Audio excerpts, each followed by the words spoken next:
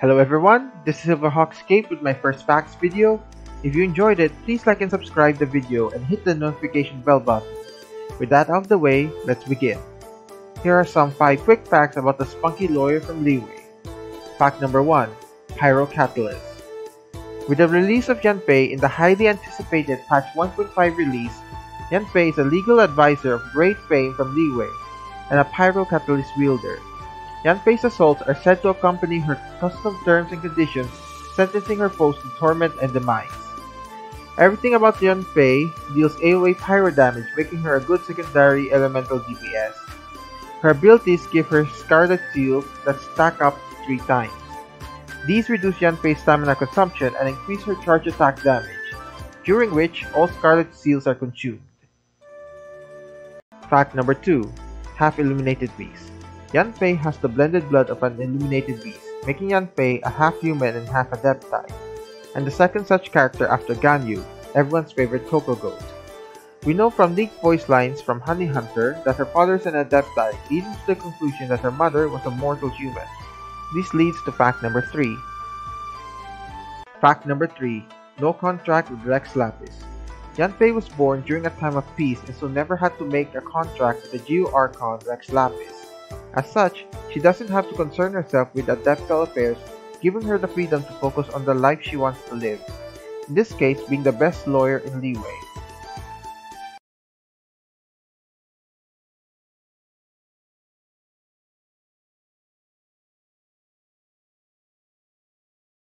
Fact number 4. Civil Case Dread.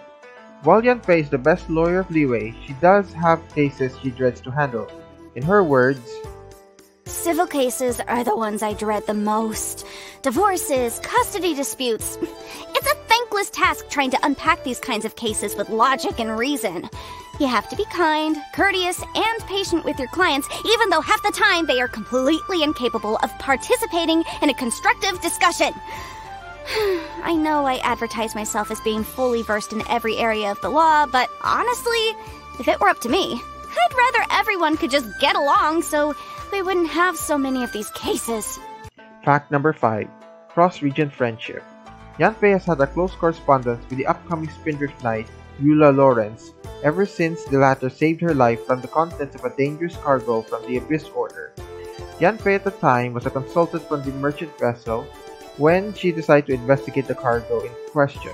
According to Eula, had she and her company arrived a few minutes later, Yanfei may not have been so fortunate. Likewise, the Spindrift Knight says Yanfei owes her a favor, one where she needs Yanfei's assistance in tracking someone down.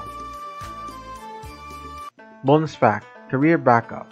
While Yanfei is the best legal advisor of Liyue, she has a dream in the far future where, in her view, the law will have entered into people's hearts. All people will be amiable, modest, and live happily in this world. The halls of judgment will be empty, and the mountains of legalese shall be caked in years of dust. Though this may sound like something very far off, for someone like Yanfei, who is half Adepti, she will most likely see this world where her services will no longer be required. With this thought and encountering one of Xinya's performances, Yanfei came to what she considered to be a decent backup plan. For someone who can recite tens of thousands of words worth of Liyue law from front to back within an hour, speed at least should be of no challenge. If such a day were to arrive, she would just become a rapper.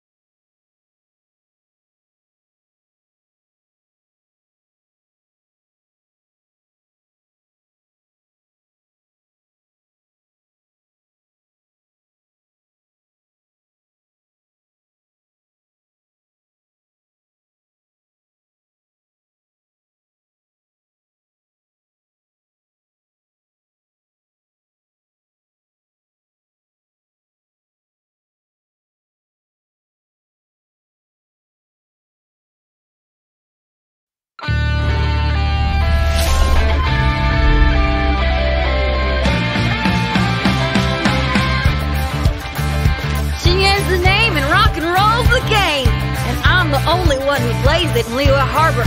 been thinking about staging concerts elsewhere lately, but what say you sign me up for your world tour? Anywhere's good. Almost about to go live over here. You coming? Yeah! Pyrotechnics! Rock into the rescue!